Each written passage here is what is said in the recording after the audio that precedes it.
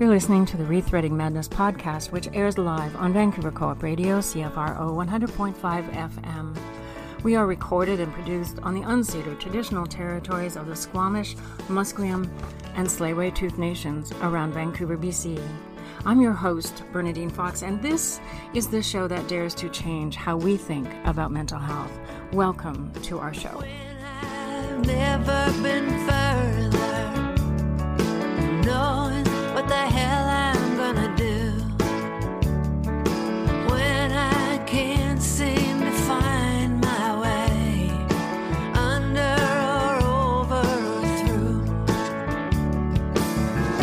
Just when I'm ready to give up the fight, there you are when we turn out the lights, and it's alright, it's alright.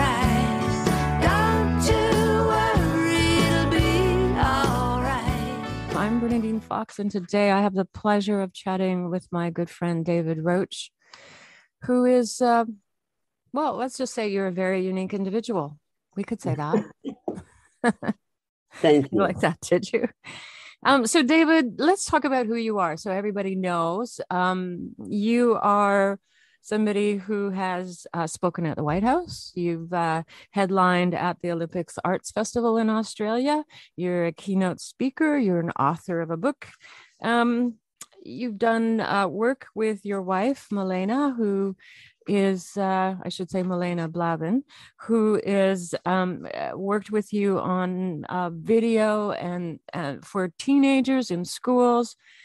And most recently, you've been granted the Order of Canada. So why did all that happen? Who are you?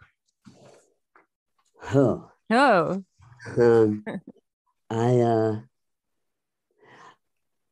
I just got the Order of Canada, and over the last 2-3 weeks, I've been inundated with wonderful congratulations and approvals and cheers and remembrances, and it's giving me a sense of who I am in a new way. I feel like all along the various things that I've done, that I've been part of disability arts and part of other things, a pioneer in many ways. I always felt I didn't know what I was doing. I didn't know why I did what I did, but I'm hearing from people a validation over the last 33 years as a performer that I have a very powerful presence, because people remember me not only from being on stage or in films, but from meeting me on the bus. Yes. In the checkout line. Yes. So there's something that I have that I don't know what it is. I'm a nice guy. You are a nice guy. Yeah. And that kind of counterpoints my facial difference. I have a whole theory about that anyway.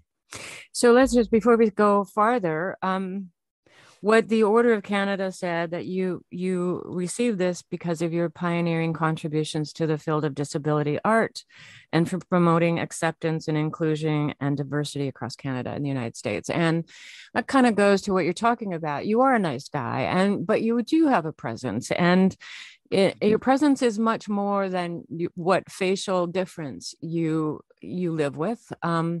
It's about your heart and how you approach people and how you approach life. And it is really, what's the word?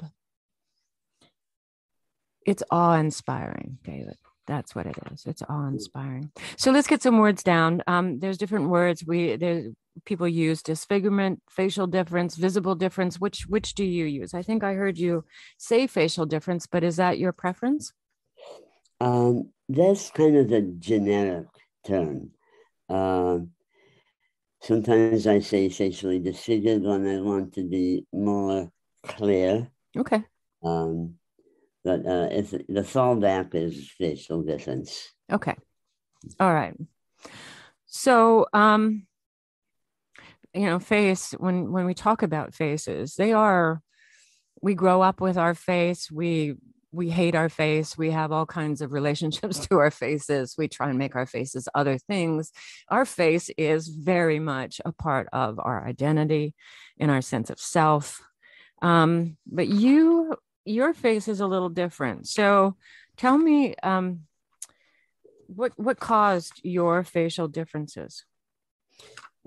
Well, I started out in the womb with a facial difference. Mm-hmm.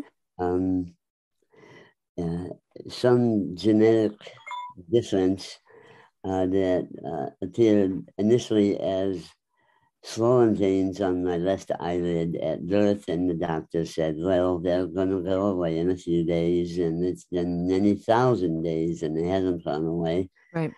They've gotten larger, so that the left side of my face is kind of bulging with veins gone wild. Mm-hmm. And then that's in my mouth and on the side of my head, my throat, etc. A little bit on the right side as it's grown over the decades.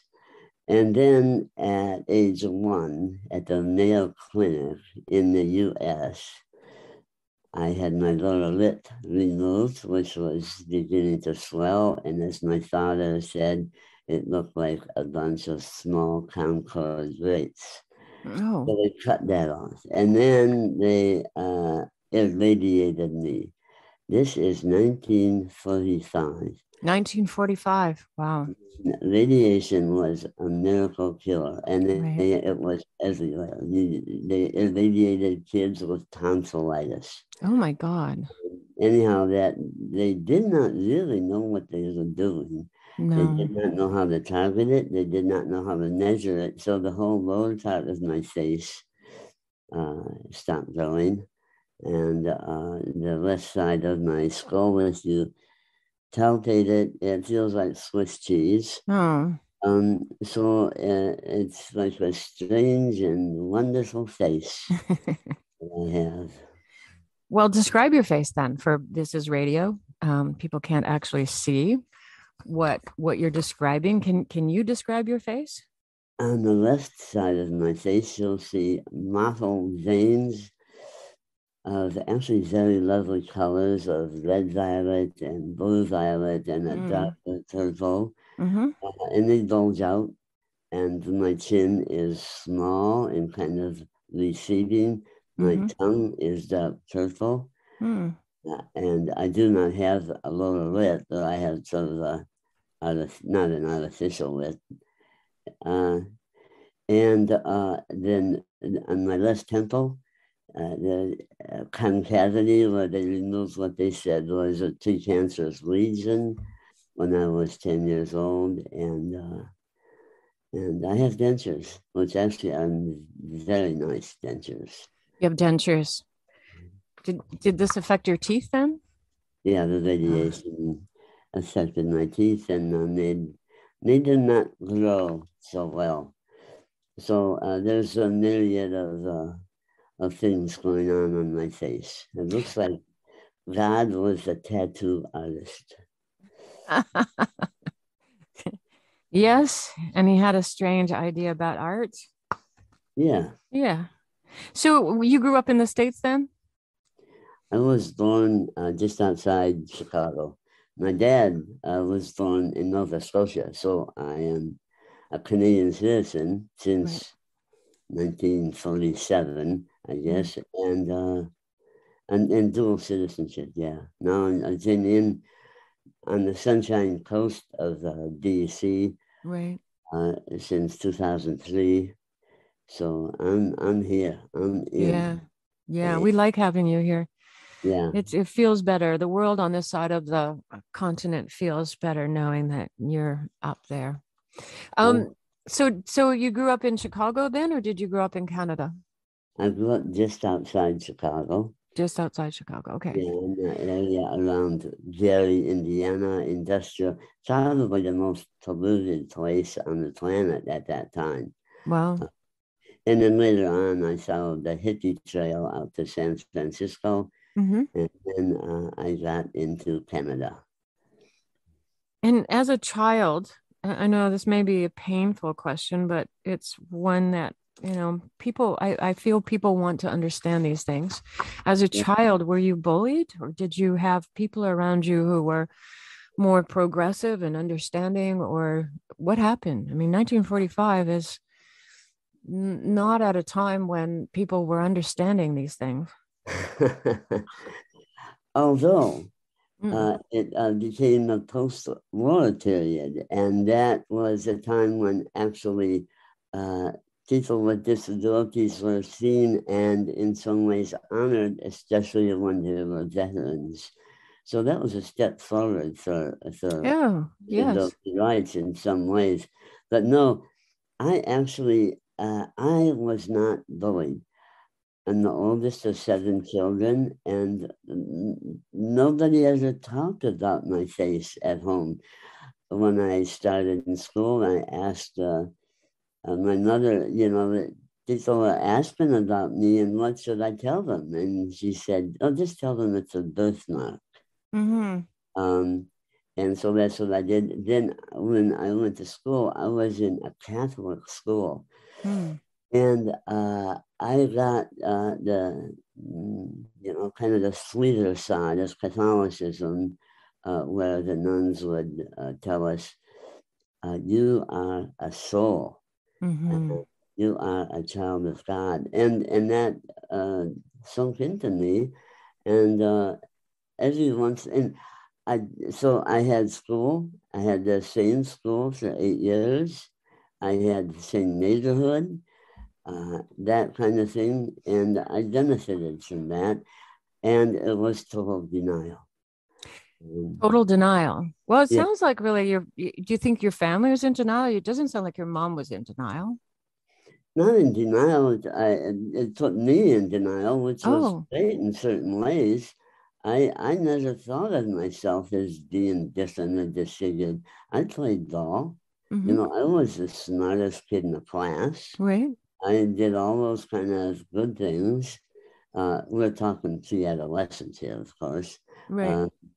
Uh, and so I was treated well. I go to talk in schools nowadays, and kids talk a lot more about being bullied. Yes. I just think I benefited from that. And I was born in 1944. Mm-hmm. My father was in a German prisoner of war camp. Mm. My mother did not know whether he was going to come back. Wow. And I was born into a family that was my mother, her two sisters were teenagers, and my grandmother, Nana, and grandfather, and Blackie the dog. It was a matriarchy, Mm-hmm. and I was so loved. Yes, I bet Born you in were. wartime with the fear and deprivation, and here comes little David. Yeah.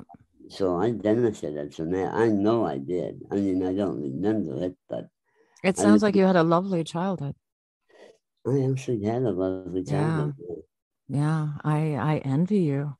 That's wonderful. Yeah. So as you grew as a teenager and stuff, did the bullying ever start, or did you literally manage to escape all of the stuff that most kids deal with these days when they're different? Well, I managed to escape it for a rather different reason. First of all, I thought I'm the oldest child in an Irish Catholic family. Here's the kids: David, Craig, Kathleen, Patrick, Kevin, Michael, Teresa, Irish Catholic, right? Um, and I was the oldest. I was a good boy. I was an altar boy. I was really smart, well Mhm. behaved. You should be a priest, David. My Aunt Rose leaned over my cradle, as a legend goes, Mm. said, this boy is destined to be a bishop. Ah. Well, thank God that did not come true. I went to the interview at a seminary, Holy Cross Seminary at Notre Dame University. Hmm. I told them I love Jesus and I wanted to be a priest. And these two priests told me, you're too ugly to be a priest. Oh my God. I never that's shocking to me. I did not expect that.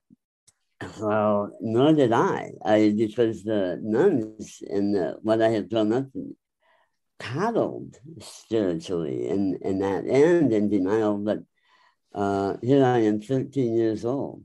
Right. And when the priest talks, the priest is transmitting the word of God. That was Yes. the belief.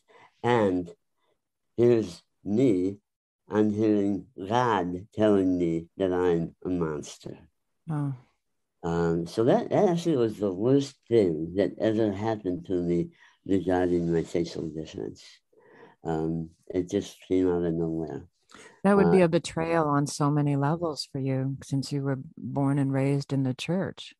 A total betrayal, a total Yeah. shock.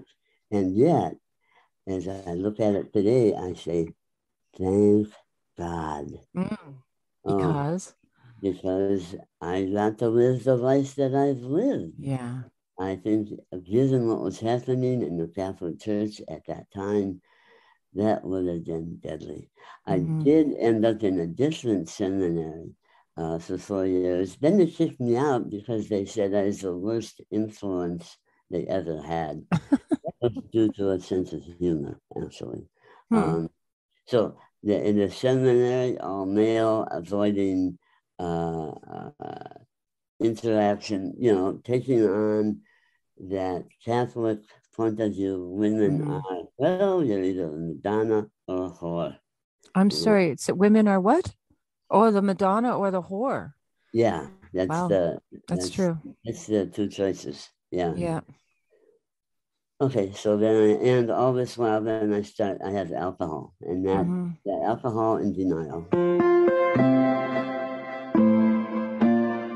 I'm Bernadine Fox, and I'm sitting down, well, virtually sitting down, talking with David Roche, which, if you were listening to the last segment, know that he is this incredible powerhouse that just recently was awarded the Order of Canada. And we were talking about his childhood, and I just want to continue on with that a little bit more. Um, most kids, well, first off, I just want to say that the idea of you following the hippie trail is an amazing image in my mind. I hope you have pictures from then, do you? Because I have one picture. one picture. Well, I'd love to see it, David. That I don't think so. No? Oh, okay. That's okay But too. maybe in private sometime. Okay. All right. That's fine. Um, so I did a little reading. I don't do too much reading for these things because I like to learn along with my audience about things. But I did find that facial differences can cause higher rates of PTSD, body image issues, having to deal with stigma. They can lower the quality of people's lives, lower their satisfaction of their life, and create problems in their marriage and social and work life. It doesn't sound like you've had to deal with that, which I'm really grateful for you. But I do know that kids these days in schools do deal with that. Um, how did you how did you move past this? You talked about alcohol at one point. Somehow I retained a core of self-confidence. I think it was fueled by a sense of responsibility. And now that comes partially from being Catholic and then being in a seminary, partially from being the oldest of 7 kids. And that's my natural bent. Mm-hmm. So I did good things. I helped start childcare centers. Wow. Was one of the co-founders of the childcare switchboard and single parent resource center of San Francisco. And there we started out as hippies. We thought we were going to teach the mothers of San Francisco how to have cooperative childcare, but when we started answering the phones, we found out the truth about the lives of single mothers. They didn't want cooperative childcare. They wanted childcare. They wanted a job. They wanted support. Yeah. And they did not get what they needed. No. So that affected me. Anyhow, I did. Why did I do that? Why did I participate in that? That's what I don't know. I just did the best that I can understand it. at this point is that I was always visceral, always, and coming from the heart. My feelings, I live in my body a lot. I still do. I dance, I do yoga. I'm quite physically healthy, amazingly so. Mm-hmm. So anyway, I think that I did things because I cared and I wanted to be responsible. I mean, when you think of it, I worked at the child care switchboard for 8 years, and I'm picking up the phone every day and I'm listening to the truth of single parenthood, which is 98% single motherhood. And then women walk into our office and they have black eyes. And so what happened? Oh, I'm leaving him. It's over. Oh, well, let's see what we can do. 2 months later, back again. I'm in a swing. What the heck? Come on. What's going on? So what I'm doing here is I'm learning about the patriarchy. Okay? Right. I'm learning about what women have to do. Okay, so there I am, Dina. I'm a good boy. You know, that's my first feeling about getting the Order of Canada Award. I thought, oh, yay, I've been a good boy. Well, that's going back to Catholicism, of course. Well, and also, I would venture to say, you correct me if I'm wrong, but you lived with women and women who loved you, and you would have felt in your core that you were a good boy. You would have had a core of self-confidence that came right from the moment you were born. Really, I think that that's very true, and thank you for saying it. I felt lucky that way. And I also had okay, well, why not say it? In 8th grade, I was tested on the Stanford Dene IQ test and came out as having an IQ of 170. Oh my gosh. Oh my Brilliant. gosh. I'm brilliant. So Yes. and it wasn't me, Terry. What actually happened is I got pushed into this intellectual life. Well, you should be at least a lawyer. Well, now that you're not going to be a priest. And anyhow, there was that image that I was so intelligent, and I am very intelligent, so I did fine on things like in 1966, I was out of college and looking for a job, and I had no focus. I did what I thought I was supposed to do. I was trying to be a good boy. And they did not have computer education for programmers or anything like that. I took a programmer's aptitude test and I got 100%. Wow. I hated computers. But I got my first job, I earned more money than my father ever made in his whole life. Yeah. So where's the motivation in that? What I don't know. It's my life is a puzzle, but I do think that I most always was following my heart, even under the influence of alcohol, which I continued drinking until I was in my 40s. Right. But meanwhile, leading a good life.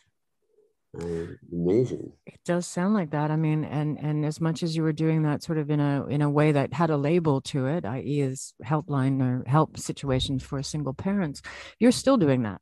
That's what you're doing these days.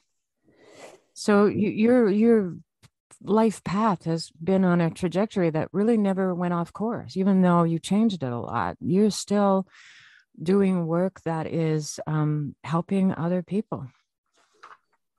I'm sorry, I just can't help it. I don't know. Yeah, I did. And another part of that, Danny, is how I have always, and even in the times of denial and alcoholism, I always survived and thrived with friends. You look at it, a family of 7 children, the seminary, many other boys, all male Catholic school, hippies, communes, on and on, always with other people. Right. And with friends, with dear people. And there's the heart again, I'm just Right. reaching out, people reaching to me.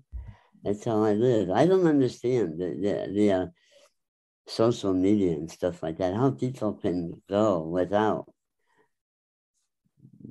flesh. What do you mean? Go without fresh? Flesh. Oh, flesh. Yes. Well, social media is all about the selfie and their life and putting it out there. And, it's taken me a long time to get it as well. I'm in my 60s now. And so it really is a medium for younger people. They get it. They understand it. I struggle with it myself personally. I feel it's a necessary thing to do because it is how people learn about things you're doing, but it is something I still struggle with. Let me just check the time here. Let me see where we're going. So how long did you work in this organization? You said for 8 years. When did you start moving towards being a humorist, I think you call it? Well, there's another period at the working in the Single Parent Resource Center led me to become involved politically, which was initially with the Mayor's Committee on Child Care in San Francisco, but that was filled with people who just wanted to benefit from it themselves. That led me to becoming a Marxist, Leninist, an actual communist, which I did for 12 years. That was how I thought that I could help to change the world. Right. It was an organization founded by 10 women. So I thought, well, that must be good. Well, it doesn't always work that way. It didn't work out, hey?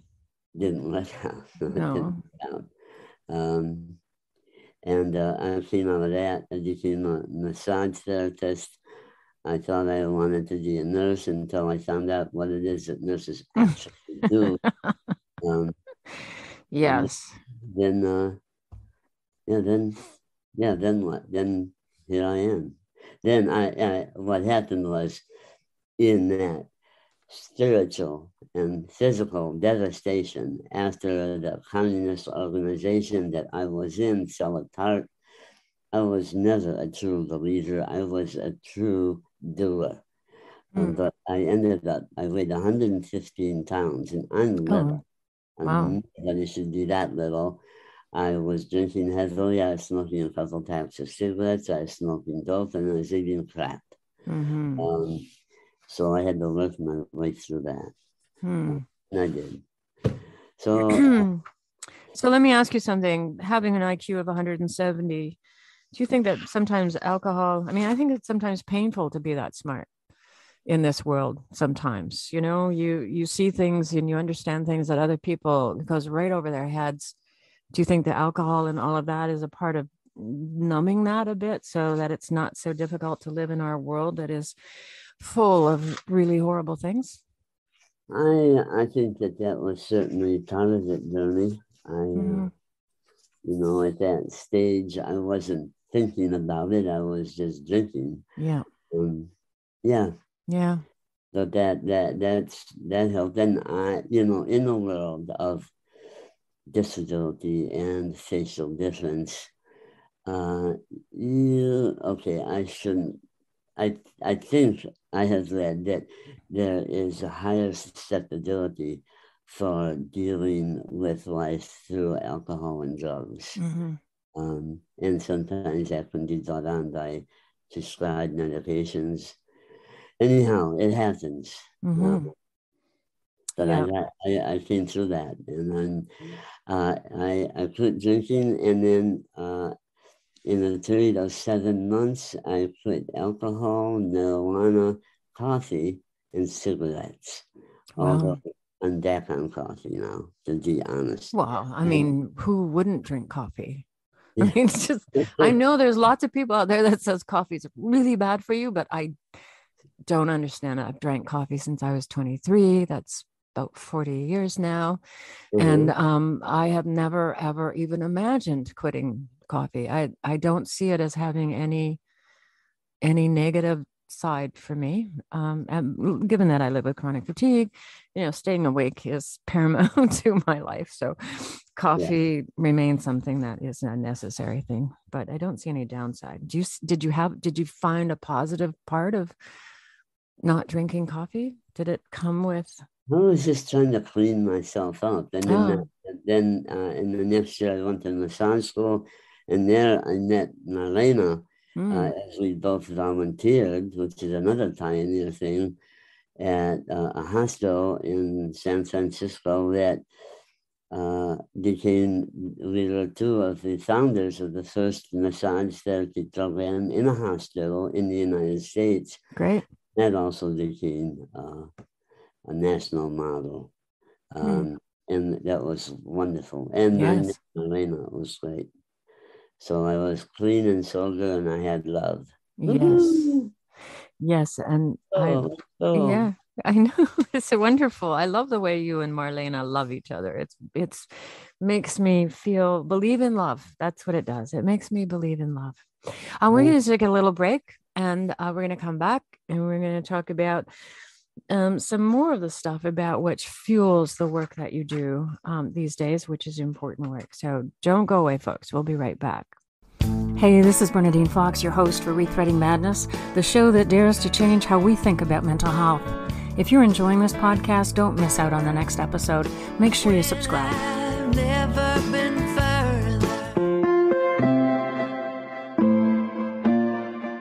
I'm Bernadine Fox, and I am chatting with David Roche, most recent recipient of the Order of Canada for his work around disability arts. And more particularly, David, let's get into the heart of what you do and why you do it. The thing that you said once upon a time, which I don't know why it never occurred to me, because it should have occurred to me, is that people who have body disfigurements or facial differences are often cast in our popular culture as the monster. So it was an important thing for me to get. I don't understand why I never understood it before, or didn't see it before. And it's part of those things. It's like racism. It becomes normalized to the point where you think it's right. And so I want you to talk about that. And how did you get on to doing this? I can imagine what fueled you to do it, but how did it start? I was in a relationship with Marlena when we first met, and we were having an affair. And that was ending. The affair part of it was changing into a relationship. And, well, here's the truth of the matter. Marlena said, honey, we should have a monogamous relationship. And I said, wait a minute, you're married. What do you mean monogamous? She said, well, we don't have sex anymore. And I said, you don't have sex anymore? Well, hardly ever. Hardly ever? Well, I don't like it.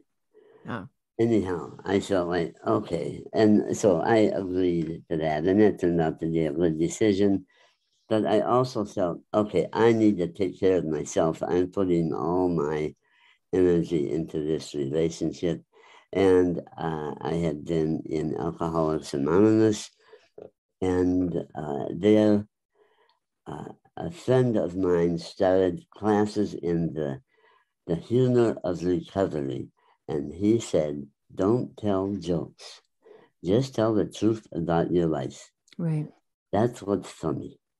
And so I started doing that. And it turned out well. And I started making little bits of money, and then I started building on it. I started out, I thought I was a comedian. I told jokes about my face. Hated that. Hated it. But once I started being more human, people liked it. Here's my secret.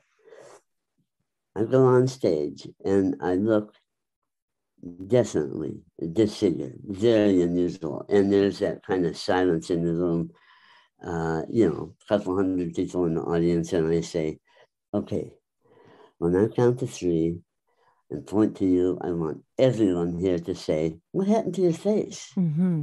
I remember that. I've been in that audience. And I do, and they say it, and they love it. And right away, I've established a relationship, and I'm a shape shifter. Mm. I go from being disfigured, takes me about 10 to 12 minutes, and all of a sudden, I'm this incredibly attractive person up there. Mm. It's And true. you know what I've done? I've done like a lesson for them, Mm-hmm. because I've learned everybody feels disfigured.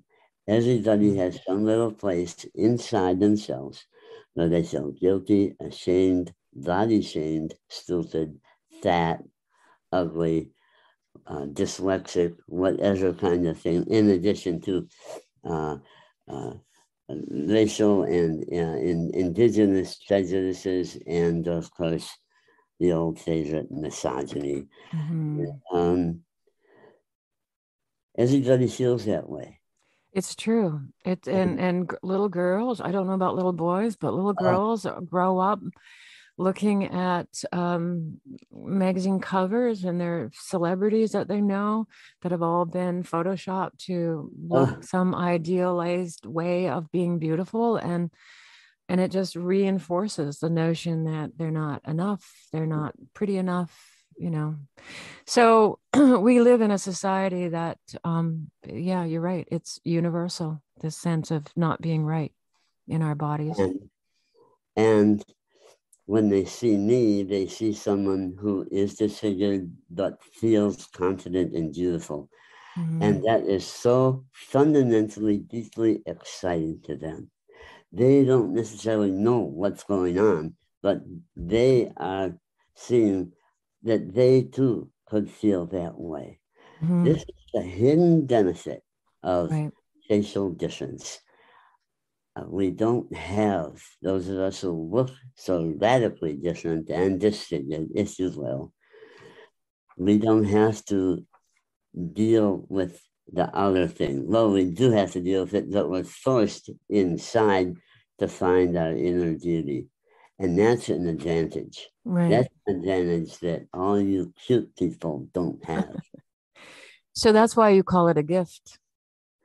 Yes, it is a gift, because I had to look inside myself to find who I am and my beauty. Mm-hmm. It's not like, okay, just like that. No, No. of course it takes time, just like with everything else. Well, But and also, sorry, go ahead.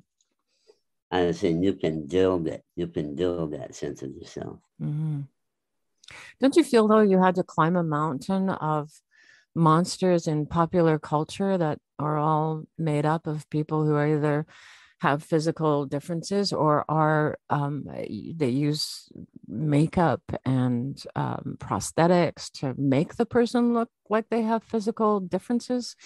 Isn't that a mountain out there that you're climbing sort of psychologically to get past it? You're talking about Hollywood.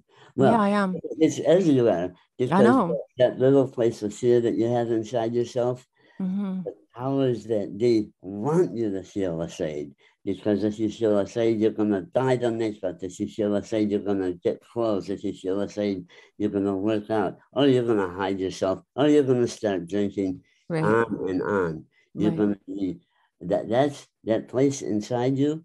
If you don't deal with it, that's where the predators come to feed. Oh yeah. Absolutely. Sexual, financial, political, The military, bullies. on and on. Yeah. Because they want you to be afraid. Fear is a good thing in our society. Yeah. And okay, Hollywood. I remember seeing the movie Wonder Woman a few years ago, and there's that Israeli actress who's like stunningly attractive, and then she's fighting the evil, but the evil turns out to be a woman with a facial difference. What? How can Is you that the have... woman that whose part of her face is gone and she wears a mask like Phantom of the Opera? Oh, okay, yes. And the whole movie is about women powerful, yay. Okay, then women evil, you know. Yes. Yeah. F, F, F, F, F. On and on. There's just a million different movies that, and it's so lazy. And It say, is. yeah, so when they someone, yeah, well, here, just give them a scar. Here, here's another one, The Lion King. Right. Evil person is named Scar. Yes. What kind of message is that to a child with plus talent or with any kind of scar or Yeah. any kind of difference? That evil is nicknamed Scar? I know. Disney, jeez. So Okay, I'm ranting now, sorry. as somebody who's been, more aware of this than perhaps I have been, has there ever been an evil person who's, the most beautiful part of the cast and blonde hair and blue eyed and symmetrical face and all that jazz? Have they cast anybody like that as the evil monster? Well, they're trying to, but mainly they get jobs as politicians and CEOs. Hmm. So they're not available to Hollywood. Hmm. They're important. And I'm joking, of course. uh, once in a while you'll have some plasticized person who will be evil, but very rarely. So they don't look they don't look real as No, in they their don't. beautiful self as evil. Isn't that interesting? Huh. Yeah. So you talk about your shadow side being on the outside. And this is what you're talking about, that lots of us have our shadow self that we hide, the part of us that feels disfigured and wrong and ugly. And so we're hiding that, projecting that we're beautiful. I do it all the time. I don't look in the mirror sometimes if I haven't put my makeup on, so I can go outside with this idea of what I look like. And because I can't see myself as I move through life, Yeah. then I can hold on to that idea of what I think I look like. There were times during COVID when you hadn't gone out of your house for a couple of weeks and you hadn't changed your clothes in a couple of days and you hadn't brushed your hair because you didn't have to or put on makeup. And I'd catch myself in the mirror and go, oh my Lord, best I not go out. But so what you're talking about is that's our shadow side. That's the part of us that doesn't feel beautiful, whether or not it's physically or emotionally. Yeah. Yeah. I had a little kid ask me to ask you, where is that question? Oh, here it is. Cerebral palsy. And wanted to know what you would do if kids didn't want to hang out with you. And I know you're much older than kids and stuff, but what would you say to a kid like that who's asked that question? The kids who don't want to hang out with you, there's no reason to hang out with them at all.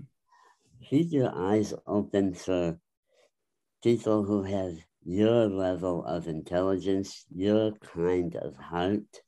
There are people like that. And when they tell you that you're great, you have to believe them and you take it in and you build slowly your own circle of support. Mm-hmm. But there are people, maybe, okay, you don't get to hang out with the really cute, sexy kids, but you can actually hang out with a lot better people than that.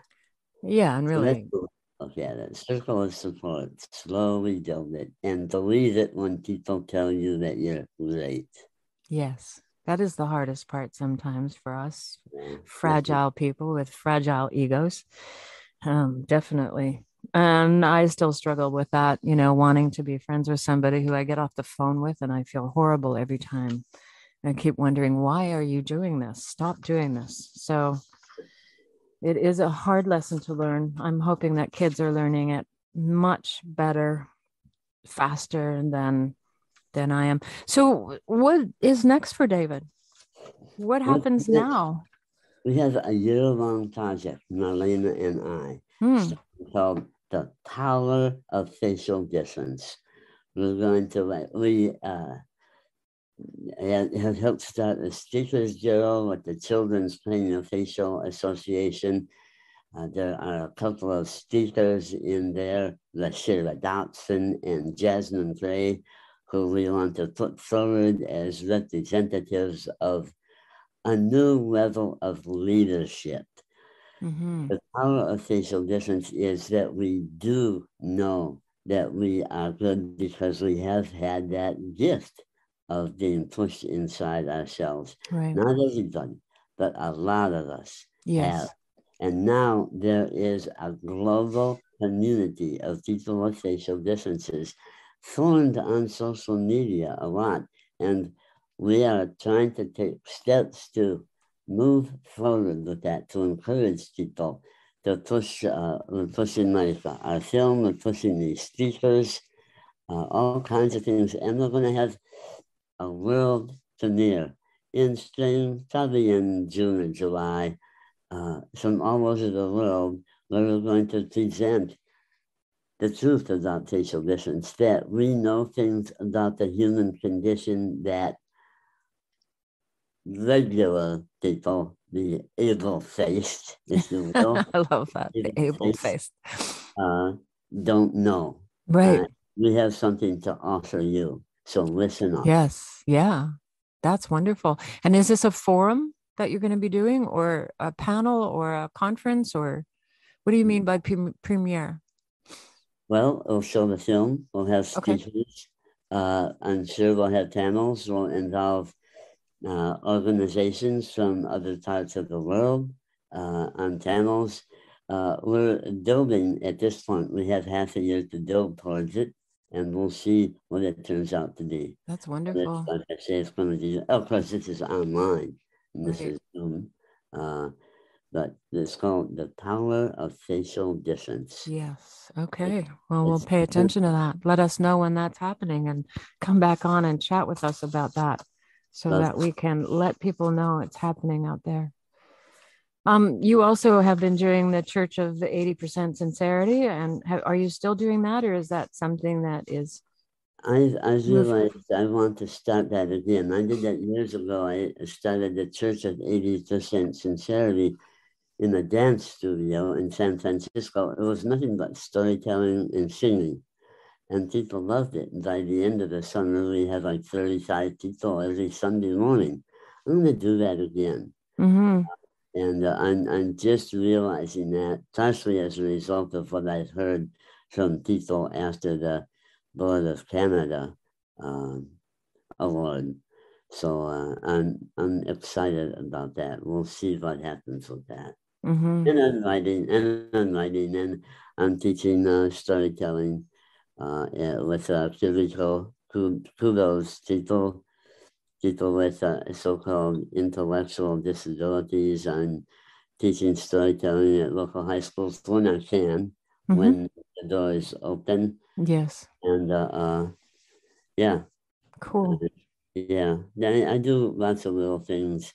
You know, the pandemic has cut it short a lot, but that's fine. And I'm comfortable online. Good. So we'll see what happens. I'm open.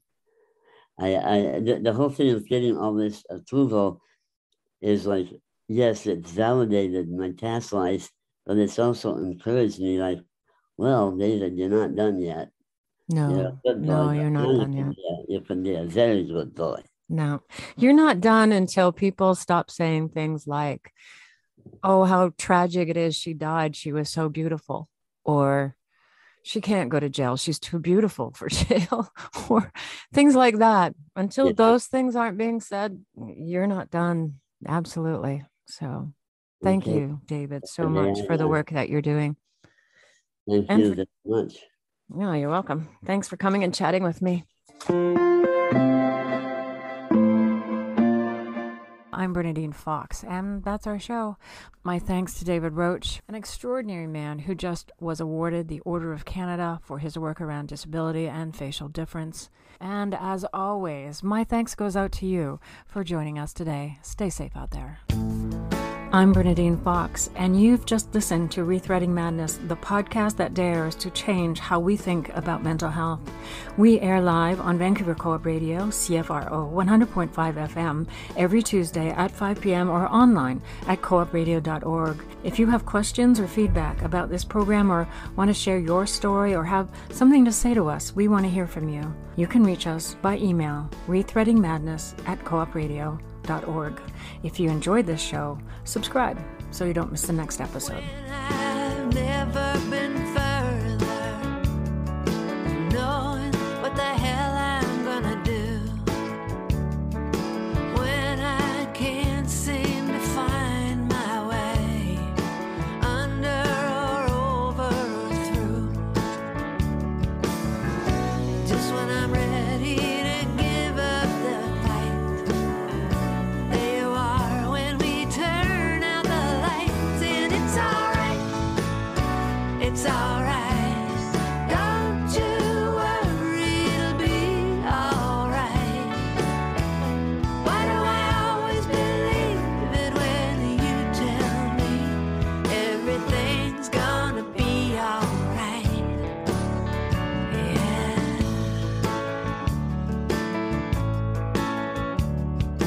Why don't I wonder how you know? Well, surely you don't have all of the facts. You could be just making it up. Why don't I ever think of that? It's some kind of magic in the words that you breathe, saying, baby, take it from me. It's alright, it's alright. Don't you worry, it'll be alright. Why do I always believe it when you tell me everything's gonna be alright? Everything's gonna be alright. With anyone else, it's such a cliche, just words people say to be nice. Or somehow